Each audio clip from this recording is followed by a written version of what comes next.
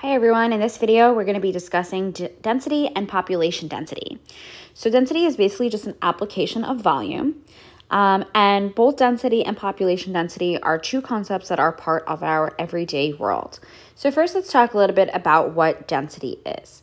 So density measures how compact an item is. Okay, so if you think about something that's a 3D shape, let's say a can of soup, how compact the contents are inside. The formula is density equals mass over volume. Units, since it's mass over volume, might be something like grams, then there's a slash, centimeters cubed. So it's a mass unit over a volume unit. And the way that we say that in words would be grams per centimeters cubed. So that slash basically is read as per. Now let's talk about population density, a little bit different here.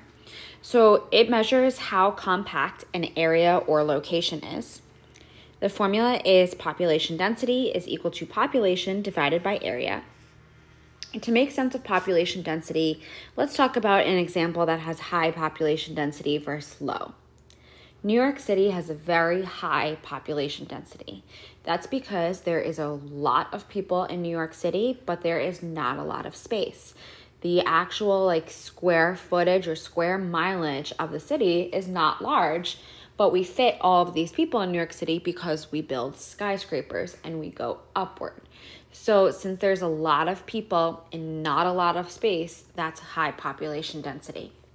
Whereas if we think about rural farmland, one family might have acres of land to themselves. There's not a lot of people, but they have a lot of space. So that's an example of low population density. All right, let's look at some sample questions where we'll work with density and population density. Number 1, the volume of a rectangular prism is 108 centimeters cubed and it weighs 42 grams. What is the density of the rectangular prism to the nearest tenth? And we're going to include units in our answer. So I know this is density, not population density. Clearly it says density, but also because of volume. So our formula is density is mass over volume. I'm going to abbreviate those values here. We're looking for the density, so I'm just going to leave the D for density there. The mass is 42, and the volume is 108. We're looking for this to the nearest tenth, so all I have to do is just divide these two values, and to the nearest tenth, I got 0.4. But we have to think about what our units are. So the formula was mass over volume. The mass unit is grams. The volume unit is centimeters cubed. So our density is 0.4 grams per centimeters cubed. Number 2, a cylindrical candle has a mass of 200 grams. The candle has a diameter of 3 inches and a height of 4 inches. What is the density of the candle to the nearest hundredth of a gram? Well, if I go and write my formula again, and I'm looking for the density, I notice I have the mass, but I get a little stuck when I go and find the volume here. I realize that I don't know what it is. So we have to calculate the volume, and the volume of a cylinder, the formula is pi r squared h. Well, the radius is 1.5 in this example, right? If the diameter is 3, radius is 1.5, and the height is 4. So sometimes we're going to have to do this extra step compared to number 1, where you have to actually calculate the volume in order to help you find the density. All right, so let's put this in the calculator here. So 200 over our denominator. If you wanted to find the density separately and then plug that number into V for volume, that's fine.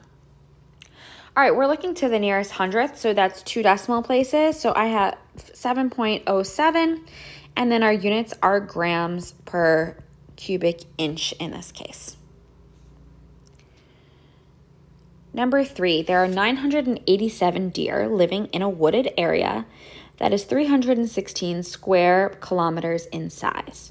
What is the population density of deer per square kilometer rounded to the nearest hundredth? So clearly population density, the formula is the population over the area. So I just have some substitution to do. The population is how many of whatever we're talking about are present. So in this case, how many deer? So 987. The area is 316. And I'm going to just type this into my calculator and round to the nearest hundredth. So I got that the population density is 3.12. And let's think about what our units are going to be. It actually even tells us in the problem. So it's going to be deer per square kilometer. Number 4, a storage box in the shape of a rectangular prism has a length of 3 feet, width of 1.5 feet, and a height of 2. If the box is filled with contents that weigh 0.3 pounds per cubic foot, what is the weight in pounds of the contents of the storage box? A common mistake I see on questions like this is that we think that the 0.3 is the mass. The reason people might think that is because we see the word weigh right next to it. But if we keep reading, the unit is pounds per cubic foot. So this is really our density here because we can tell that based upon the unit. Other reason I can tell it's not the weight or the mass is because the question actually asks us for it in the end. It says, what is the weight? So just be mindful of that. All right, so if I take my density formula, density is mass over volume. The density is 0.3. The mass is what we're trying to find. And we don't know the volume here. So the volume is going to be whatever the volume of this prism is. So we could use length times width times height, or area of the base times height, whatever you want to use. You're going to get the same answer. So 3 times 1.5 times 2. Now you could solve it this way. I'm going to just simplify that denominator first, just to show a little bit clearer here what we're doing. So I have 0.3 is equal to the mass over 9. Anytime I have a question where there's one fraction on one side and not a fraction on the other, I like to make them both fractions, and then I can solve by cross multiplying. So m times 1 is m, 0.3 times 9 is 2.7, and now I have gotten m by itself, and I have found the mass of this storage box. We're looking for the weight here. Our unit in this case is pounds. All right, for our last sample problem. Number 5, the table below shows 4 fictional cities and their populations, areas, and population densities. Fill in all missing spaces in the table. Population is rounded to the nearest whole number, while area and population density are rounded to the nearest tenth. Okay, so we're going to have a little bit of manipulating to do in this one. I'm going to actually do the chart a little bit out of order. So I notice Ashton and Denville both give me the population and the area. So if I want to find the population density, I'm going to basically divide the population, so 16,601, by the area, and it says we're rounding to the nearest tenth, so I got 293.8. Denville is going to have us do a very similar calculation, divide the population by the area, round to the nearest tenth, so 246.9. Those I think are a little bit more straightforward because the formula for population density is population over area. So I was able to just very quickly divide them. For Barringtown and City Park, I'm just going to show a little bit more work here. So for Barringtown, I'm going to do this off to the side. Remember, our formula is population density is population over area. So we know that the population density is 222.1. We know the population is 14,228, and we don't know the area, so I'm just going to put X. I'm going to zoom in on this here. As I mentioned earlier, if you have a fraction on one side and not the other, let's make them both fractions, and let's cross multiply. So I get 14,228 is equal to 222.1 times X. Divide both sides by 222.1, and that will give us our area.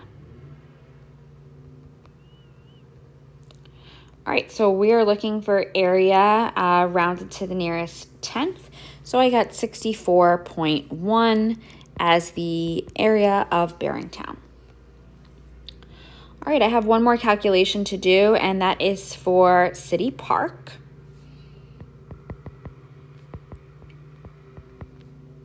Okay, so for City Park, we are not given the population. We are just given the density and the area. So the density is 421.7. The population, I don't know, so I'm going to put X there over 41.8, and I will zoom back in here. Put the other side over 1, cross multiply. You'll see X is already isolated here. So 421.7 times 41.8